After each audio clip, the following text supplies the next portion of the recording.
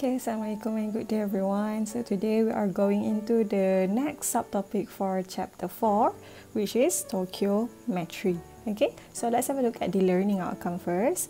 So there are quite a few of learning outcome for this particular topic. So the first one is to have a look at the stoichiometric mass calculation. Okay, and then we have to define the limiting reactant and also theoretical and actual yield and also percentage yield.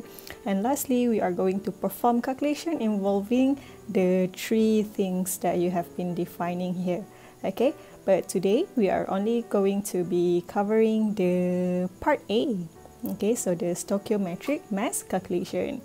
So you must be wondering right now, what is stoichiometry? So let's have a look at the stoichiometry. So what is stoichiometry? So basically class, stoichiometry is the quantitative relationship. So if we say about quantitative relationship, meanings yang pasal nombor lah. Okay, ada kaitan dengan value. So it is between products and reactant. Okay, so we want to see the relationship between the products and also reactants in terms of apa? Dia punya number of moles sebenarnya. Okay, so between the number of moles of the products and reactants in a chemical reaction. Okay, so basically sebenarnya yang stoichiometric coefficient, yang nombor-nombor mol yang depan chemical equation yang kamu balance tu kan. So benda tu sangat penting sebenarnya untuk kita tengok relationship between reactant and also product, ataupun between reactant dengan reactant, or maybe between product dengan product. Okay, so it depends lah sebenarnya. Kita boleh tengok relationship semua benda yang ada dalam chemical equation tersebut. So basically stoichiometry, it can be used to calculate quantities such as the amount of products. So amount of product kat sini class, it depends. It might be in terms of mass, okay, it might be in terms of mole, depends. Ataupun apa lagi yang kita belajar? Kita dah belajar pasal volume, or another one kita dah belajar pasal molarity, pasal concentration. Okay, so we can use this to calculate the amount of products that can be produced with given reactants, and also maybe kalau dia ada bagi info pasal percentage yield juga. So it depends. Okay, cuma percentage yield ni nanti later on kita tengok lah. Okay, and then stoichiometric calculation can also predict how elements and components diluted in standard solution react in experimental condition. So yang ni ada kaitan dengan macam titration. Okay, remember the titration yang kamu dah buat waktu pre-lab, and then waktu lab pun kamu dah tengok apa relationship antara acid dengan base kan. So that is actually stoichiometry relationship. Okay, so bila kamu relate apa kaitan acid dengan base tu, yang kamu cakap 1 mole of acid reacts with 1 mole of base. So that is stoichiometry relationship sebenarnya. Kamu dah guna dah pun. Okay, but now we're getting into like apa benda sebenarnya lah kita nak belajar betul-betul. Okay, so for example, let's say we have this particular chemical reaction here. Okay, so we have the calcium carbonate reacting with hydrochloric acid, producing calcium chloride and also carbon dioxide and water. Okay, so we want to see now what is the relationship between all 5 compounds here. Okay, so basically class, 1 mole of calcium carbonate, so ini 1 mole, dekat bahagian depan ni 1 mole, reacts with 2 moles of HCl. So since kedua-dua ni adalah reactant kan, dia berada sebelah kiri of the equation, therefore itu adalah reactant. So tu kita cakap pasal calcium carbonate ni dia react with HCl. Okay, to yield, so perkataan yield dekat sini is basically to produce lah sebenarnya. Okay, produce ataupun product sebenarnya. So in this particular case, kita itu sebenarnya bermaksud produce lah. To produce 1 mole of calcium chloride, 1 mole of carbon dioxide and also 1 mole of water. So mana datang 1, 1, 1 ni, semua kita tengok yang stoichiometry coefficient yang berada dekat depan kita punya equation tu. Tapi yang penting adalah equation tu sendiri sebenarnya kelas, it needs to be balanced first. Okay, so it is very important for you to balance the equation first, ataupun to double check whether the equation has been balanced or not, and then you can actually do the stoichiometry relationship between all the things inside the chemical reaction. Okay, so itu benda pertama yang kamu kena check sebenarnya. Always make sure that your equation has been balanced. Okay, So stoichiometry can be used for calculating the species we are interested in during a reaction. So let's say given to you adalah info pasal A, okay? But the question are interested to know about B.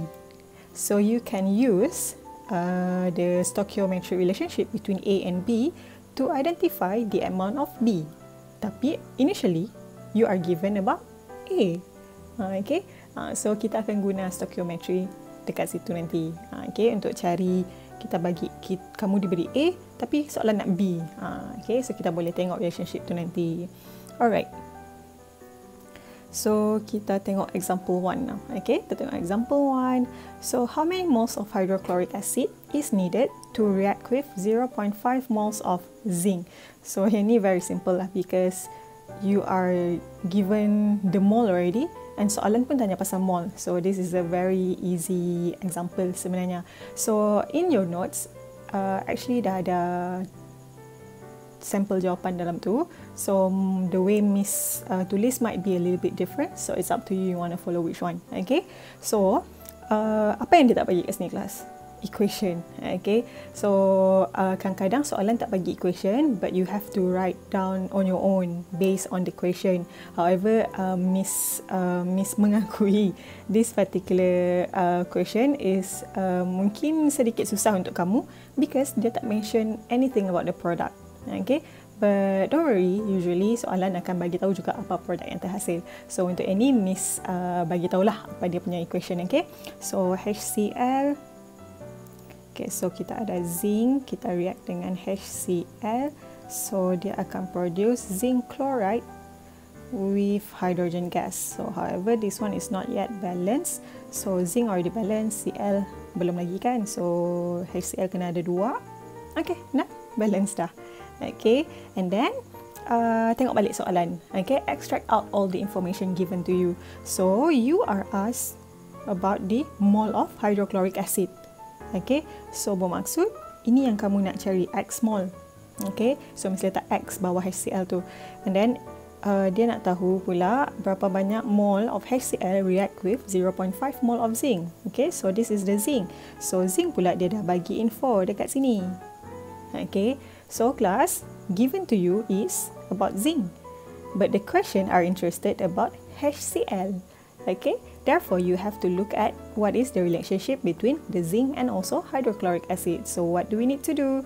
So you have to write down from the equation, okay, ataupun from the balance equation. From the equation, so kita kena tengok dahulu apa stoichiometric relationship antara zinc dengan HCl. So it really depends on apa number of mole yang ada depan kita punya reactant tersebut. Okay, so in this case 1 mole. From the equation, 1 mole of zinc. So since both are reactants, kan? Both are reactants. So kita guna ayat 1 mole of zinc reacts with 2 mole of HCl.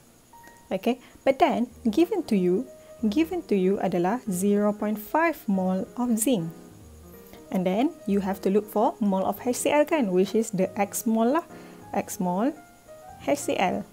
Okay. Therefore, macam mana kita nak cari ni? So basically 1 mole bahagi 0.5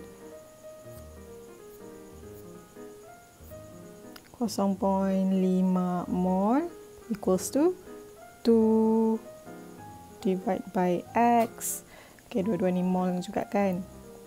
Okay, and then you rearrange again. So ataupun kamu flipkan dulu, letak dulu X tu berada dekat atas. It's up to you, mana-mana yang senang untuk kamu. Okay, so kalau Miss pun Miss terus buat darab silangnya lah. So X tu bawa ke sebelah kiri kan. Okay, so dia akan jadi X equals to 2 darab 0.5 bahagi 1, basically dapat 1 mole kan. Okay, 1 mole. Alright. So basically 1 mole ni adalah siapa 1 mole ni? 1 mole ni adalah HCl punya mole. Okay, so kita boleh tulislah mole HCl. Settle. Okay, so this one is very easy lah class because given to you dalam bentuk mole dah. Okay, And then dia minta balik, soalan pun minta balik mol. Okay, very easy. But keep in your mind, bila dia beri dalam soalan exam whatsoever, kadang-kadang dia start dengan mass dahulu. Lepas tu dia minta mass lagi kat belakang tu. So yang tu panjang sikit proses dia. Okay, tapi yang ni Miss tunjuk yang senang dulu untuk kita tengok relationship antara dua benda. Okay, so be careful lah. So in this case tadi diberi kepada kamu dua-dua reactant. So what if dia bagi kamu reactant and then dia minta pasal mole of hydrogen gas. Jadi dekat sini, ayat kat sini kena be careful lah. Kamu kena cakap 1 mole of zinc produces 1 mole of hydrogen gas. Okay, so tengok apa benda yang diberi kepada kamu. Okay, kita tengok example 2. So this is another one. So again, another example without equation. But don't worry, if you are asked to write down equation, dia memang akan bagi tahu apa produk apa semua. Okay, so dekat sini, how many moles of H2O will be formed when the ethanol burns in oxygen. So ini dia punya equation, C2H5OH tambah dengan oxygen gas, dia akan produce carbon dioxide tambah dengan water. So Miss nak kena balancekan dulu equation ni, okay? 2. The next one adalah hydrogen. Hydrogen sebelah kiri ada 6. So sini kena 3. So now oxygen ada 4 tambah 3, 7. So sebelah kiri ni baru ada 3. So ni 1 je. So 6, 3. Okay, alright. Okay, balance lah. Okay, so this is balance already. Okay, and then kita tengok balik soalan. Extract out all the information given to you. So again, kat sini kita tengok how many moles of H2O. Okay, so H2O ini adalah yang dia interested with. So Miss letak X mole kat situ. So when 0.25 mole of C2H5OH burns in oxygen. Okay, so C2H5OH. Yang ni pula dia bagi info 0.25 mole. Okay, so here comes the part. Given info to you adalah reactant. However, the question are interested with product. Okay, so always make sure the equation has been balanced first. Sebab kalau equation kamu tak balance, your stoichiometry relationship pun jadi salah. Okay, so be careful. So now, from the equation, so now since it is between reactant and also product, therefore kita akan kena tulis. So ni tengok berapa dia punya depan ni kan. So depan ni kosong, like 1 lah sebenarnya. Okay, so 1 mole of C2H5OH produces, so water pula 3 moles of water. Okay, but then given to you C2H5OH, you only have 0.25 mole, okay, of C2H5OH. Jadi dekat sini adalah X mole of water. Okay, and then buat benda yang sama lah. Okay, so kita kena calculate now. Therefore, 1 divided by 0.25 equals to 3 divided by X. Therefore, X is basically 3 times 0.25. So this one you will get 0.75 mole. Okay, mole siapa ni? Mole water. So kita labelkan properly. Okay, so boleh buat macam ni. Settle. Again, sekali lagi, this one is very simple because given to you mole, soalan minta mole, sangat senang. Okay, but then okay, so this is basically pathway yang kamu boleh follow lah. Okay, depends dengan apa yang dia bagi kamu. Let's say given to you adalah mass. Okay, mass of A. Okay, mass of A, therefore you have to look for the mole of A dahulu. So gunalah formula yang kamu dah belajar in previous chapter. Okay, cari dulu mole of A ni. Lepas tu baru kamu tengok, sebab soalan pula mungkin dia minta mass of B. Okay, given to you info mass of A, tapi soalan minta mass of B. So inilah route yang kamu kena lalu. So daripada mass of A tu, cari dulu mole of A. Okay, daripada situ kamu boleh tengok stoichiometry relationship antara A dengan B. Therefore kamu boleh cari mole of B. Dah jumpa mole of B, and then kamu carilah untuk mass of B pula. So banyak sikit lah. Okay, so kadang-kadang mungkin dia bagi pasal molarity, tapi minta mass. So again, let's say molarity yang dia bagi adalah molarity X. So you have to look for the mole of X dahulu. Okay, but then dia minta pasal mass of Y. So gunakan stoichiometry relationship yang kamu tahu untuk cari mole of Y. Daripada situ, Y tu nanti barulah kamu boleh cari mass of Y. Okay, so semuanya kelas yang penting adalah kena lalu mol ni. Okay, mol of benda yang diberi. Lepas tu kamu kena cari mol of benda yang kamu interested with. Okay. And satu lagi benda penting adalah equation. Okay, always make sure ada equation yang balance. Therefore, let's have a look at example 3. So this will be the last example. Okay, so a 16.50 ml of 0.1327 molar KMnO4 solution is needed to oxidize 20 ml of a FeSO4 solution in an acidic medium. Okay, ada banyak info dia bagi ni. Ini adalah acidic medium. Okay, then what is the concentration of the FeSO4 solution? Alright, okay. So now, what you have to do adalah keluarkan dahulu info yang ada kan. Okay, so tapi kalau kamu perasan, okay, dalam sini, dalam soalan dia bagi KMnO4. Tapi if you have a look at the equation, there's no K pun kan? Okay, tapi MnO4 minus ada. So, apa sebenarnya yang kamu boleh tengok kat sini? Apa yang kamu boleh anggap kat sini? Dia abaikan K tu. Okay, dia abaikan K. Kenapa dia nak abaikan K? Okay, because K is a spectator ion. So, I might have introduced to you what is spectator ion. I might not have yet. Okay, but Miss akan ataupun sudah pun bagi tahu kat kamu pasal spectator ion ni waktu dalam kelas. Okay, waktu sesi tutorial. Okay, so basically KMnO4 ni MnO4 negatif ni itu adalah mewakili KMnO4. Okay, and then kalau kamu tengok pula satu lagi adalah pasal FeSO4 solution. Okay, so FeSO4 solution, kalau kamu tengok tak ada pun FeSO4, SO4 pun tak ada, tapi ada Fe. Tapi Fe pula ada dua. Okay, so be careful. Okay, so kamu kena ingat FeSO4 ni kalau dia berpisah menghasilkan ion, kamu akan dapat SO4 2- and also ion dia pula akan dapat Fe2+. Okay, so FeSO4 ni kat sini sebenarnya kalau kamu baca konteks ayat tu sendiri pun, you will realize that it is talking about the KMnO4 solution is reacting with the FeSO4. So of course the FeSO4 supposed to be somewhere dekat bahagian reactant juga. Okay, so yang ni adalah Fe2+ ni yang datang daripada FeSO4. Okay, meanwhile the MnO4- is the one yang datang daripada KMnO4. So again, sekali lagi Miss tegaskan kat sini, mana hilangnya K, mana hilangnya SO4. That is because both of them are spectator ions. Okay, right. So let's extract out all the information given to you. Okay, jadi kat sini tadi given to you the info of MnO4- ni, KMnO4 ni kan, dia bagi info 16.5 ml volume dia bagi. Okay, and then dia bagi info juga molarity 0.1327 molarity of KMnO4. Okay, and then dia tanya is needed to oxidize 20 ml of FeSO4. So untuk Fe2+ pula kita ada 20 ml.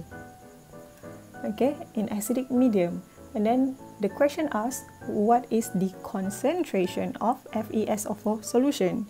Okay, again masih lagi FeSO4. So dia tanya pasal concentration of Fe2+ ni sebenarnya. Okay, so Miss letak X molar dekat sini. So ini yang kita nak cari. Given info to you adalah pasal MnO4 negatif. And you are interested with Fe2+, because ini yang kamu nak cari. Okay, so you are interested with this.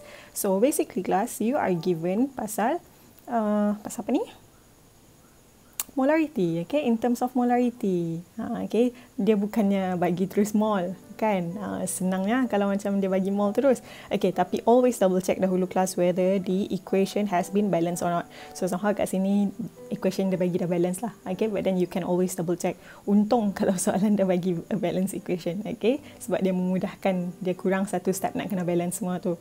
Okay, jadi apa yang kamu, kalau kita tengok balik stoichiometry pathway kat sini, so given to you adalah pasal molar concentration of MnO4 negatif tadi kan, meaning you have to look for the mole of MnO4 negatif dahulu, and then dapat dari situ you do the stoichiometry relationship, then you will get the mole untuk Fe2+. Daripada mole of Fe2+ nanti barulah kamu kena cari pula again sekali lagi molar concentration, tapi untuk Fe2+ lah. Okay, so kita kena lalu pathway tu lah. Okay, jadi first one tadi adalah to look for mole of MnO4 negative. Okay, given to you molarity with volume. Okay, therefore yang ni adalah molarity darab dengan volume. And keep in your mind, volume untuk molarity is always in liter. Okay, therefore you have to convert dahulu value ni nanti. Okay, so molarity dah diberi kepada kamu 0.1327, and then that one you have to convert it. So Miss just letak 16.50 bahagi 1000. Therefore, if I use calculator, so make sure class, since this is info pasal MnO4 negative, of course the molarity, you need to use the molarity of MnO4 negative, and of course the volume, it needs to be the volume of MnO4 negative. Jangan guna volume Fe2+ pula. Okay, therefore what you will get here is, okay, ada banyak value lah sebenarnya. Miss tak tahu Miss dapat tunjuk ke tak dengan kamu sebenarnya. Okay, tak apalah, Miss tulis je. Okay, so dia bagi dalam bentuk eksponen 1896 eksponen -3 mol. Jangan lupa unit.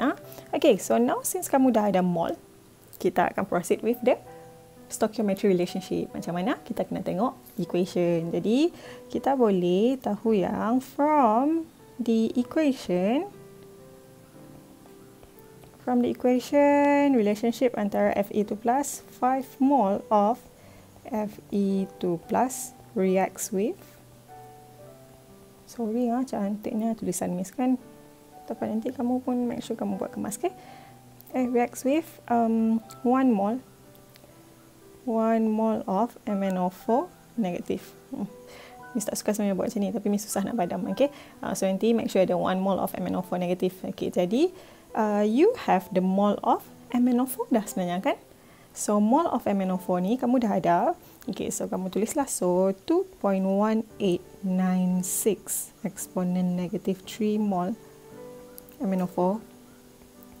Okay, itu yang kamu dah ada. Okay, but then the mol of Fe2+ kamu tak ada lagi. So Miss letak sini sebagai X mol dan X mol of Fe2+. Itu yang kamu tak ada lagi. Jadi now kita nak cari value X tu lah.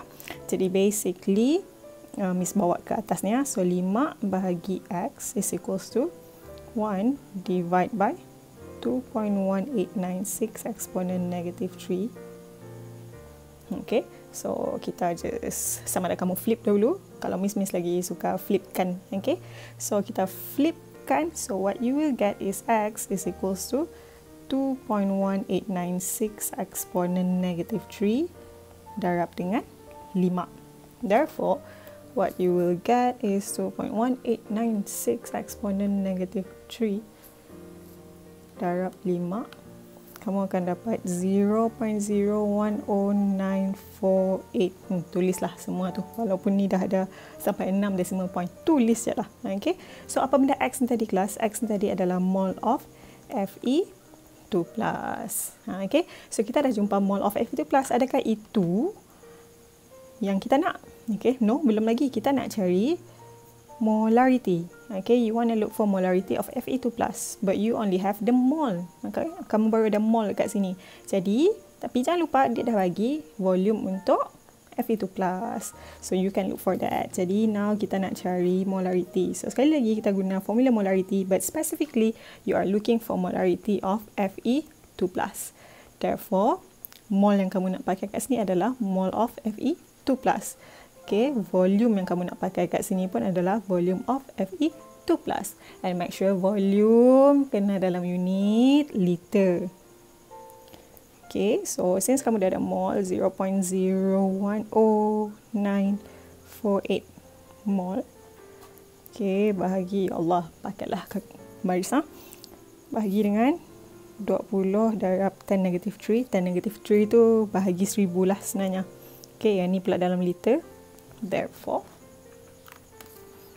20 bahagi 0.01098 bahagi 20. You will get 0.5474 mol per liter, ataupun kalau kamu nak guna M besar je pun boleh, ataupun kalau nak guna mol per decimeter cube pun boleh. Kalau kamu instead of kamu guna liter, kamu guna DM3 kan pun boleh juga. Okay, so kalau kamu compare dengan jawapan kat sebelah ni, sama kan? See, 0.5474. So 1 point is dapat 0.5474. Okay, so this one is a little bit long lah, dia punya working solution. So you can refer to the pathway, okay, untuk kamu tahu apa yang kamu nak buat. Compared to example 1 and example 2, that one is quite straightforward because you are only given in terms of mole. Soalan pun minta mole balik. Okay, very senang. Kalau kamu tengok pathway tu tadi, dia kat bahagian tengah-tengah tu je sebenarnya. Okay, tapi for this question, dia daripada yang info yang concentration tu tadi, nak pergi ke concentration yang kamu interested with. Okay, so steps dia panjang sikit. And Miss rasa kalau waktu consultation kita banyak kali dah Miss pesan, tolong make sure tulis formula. Okay, and kalau boleh tulis juga kamu tengah cari mole tu, mole siapa sebenarnya. Okay, so ni Miss specifically Miss tulis mole untuk MnO4 negatif. Yang ni pula macam kat sini, mole untuk Fe2+. Be clear, make sure you label properly. Okay, and then now it's your turn to try on your own. Try this 5.0. Okay, and then I think this one tak ada masalah sangat. And satu lagi soalan adalah try this 6.0. Okay, so again sekali lagi kat sini kamu akan jumpa macam K2 CR207 ni kan, tapi kat sini tak nampak pun K. Okay, dia keluarkan the K sebab K2 tadi adalah the spectator ion. Okay, tapi dia dah specifically cakap CR207 to minus 2 CR3+. Yang ni pula adalah Fe2+ to Fe3+. So kamu dah ada Miss bagi hint je lah. Okay, nanti kamu baca soalan properly, tapi Mrs nak bagi hint. This will be your first half equation and this will be your second half equation. Okay, therefore you have to balance guna yang ion electron method yang follow steps Rauche tu. Okay, so guna dahulu yang tu untuk cari a balance equation. Dan daripada situ, kamu kena cari pula lah apa soalan tu nak. Okay, nanti kamu buat sendiri yang ni. Alright, so as penutup kita hari ni. Okay, so there are times you do not have to explain yourself to anyone because the person who likes you doesn't need it and the person who dislike you won't believe it. Okay, so it's quite true lah. Okay, kalau orang dah tak suka kita tu, kita cakap apa pun, diorang memang tak percaya dah. Okay, but those person who cares about us, they usually like they trust us kan, so there's no need for us to explain things. But Miss nak cakap sikit. So dia ada mention about there are times you do not have to explain yourself to anyone. Ada masanya yang kamu tak perlu explain to anyone, tapi kebanyakan masanya kalau boleh explain lah. Okay, especially to those people yang care about kamu. Okay, because tak semua orang faham sebenarnya kalau tanpa kamu bagi tahu dia orang sebenarnya. Fahamkah? Memang there are many people who care about us. Okay, but diorang bukannya boleh baca isi hati kamu ataupun fikiran kamu. So there are things that you have to tell the people who care about you or those who likes you. Okay, kadang-kadang kamu kena communicate. Okay, so keywords dekat sini adalah communicate. Okay, so no matter how uneasy ataupun uncomfortable benda tu sebenarnya, okay, so do let it out because that is one way of healing. Okay, one of the most effective ways to heal actually. Okay, by letting it all out. So communicate. Okay, jangan just diam je, expect orang faham kamu. No, kadang-kadang orang tak boleh nak faham pun without kamu explain yourself. Okay, but bila kita compare antara orang yang suka kita dengan orang yang tak suka kita, jangan risau sangat lah. Orang yang suka kita tu kadang-kadang kita tak payah explain apa pun, diorang boleh je terima kita lagi. Okay, but communicate guys, communicate. Alright, that's all. Bye bye.